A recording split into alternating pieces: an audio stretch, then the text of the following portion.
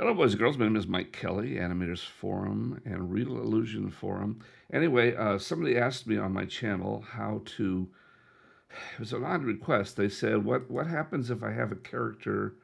Actually, they said, "What happens if I have clothing in iClone that I want to bring over into Character Creator?" That's kind of odd that you would have things because there's not much content. And I don't have any real clothing in iClone, but I will show you how to bring over hair, which is exactly the same. Doesn't matter whether it's clothing or hair, it works exactly the same way.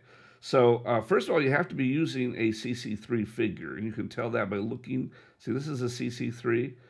Some of these are not CC3s, and like the 7.0, you can't use a character that isn't CC because it won't be editable in CC.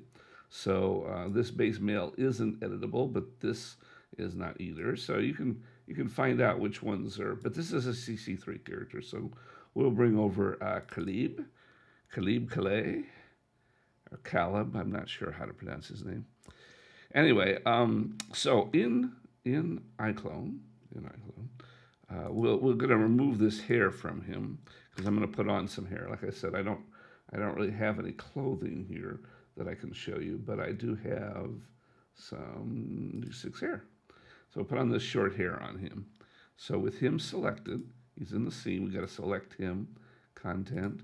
The reason we select him is we want to make the hair go close to where he is, and it's sort of there. It's not really quite, so we have to move it around a little bit, get it positioned a little bit better, and then it's not the right size, so we'll resize it a little bit. This hair isn't great for him, but it's close, and yeah.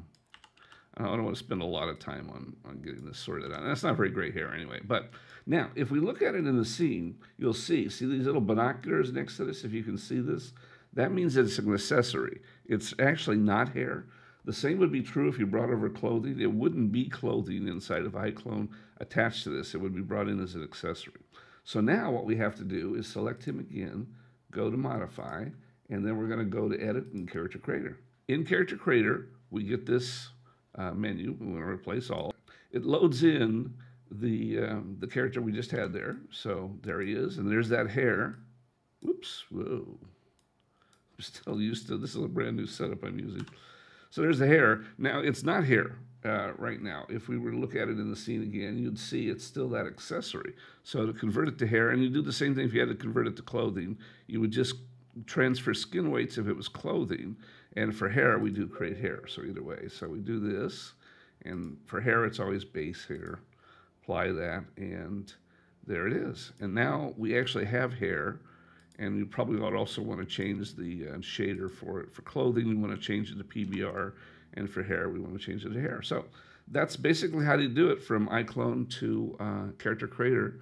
Is make sure you have a CC3 character, apply your item inside of iClone, and then export it, and then change it to the kind of item it really is.